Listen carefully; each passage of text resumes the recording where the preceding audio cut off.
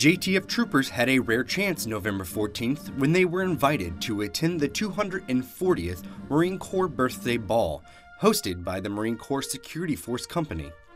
The annual event, which is usually limited to Marines, gave the troopers a special look into the Corps' customs and traditions. The Marine Corps Ball is generally reserved for Marines and their dates.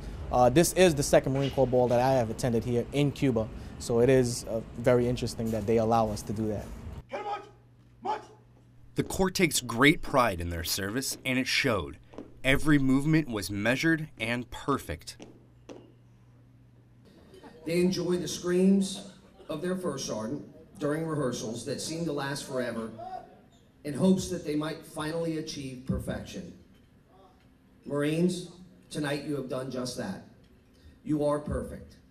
The birthday ball allowed the Marines to reflect on those who wore the Eagle, Globe, and Anchor throughout history and enjoy the camaraderie of those serving today.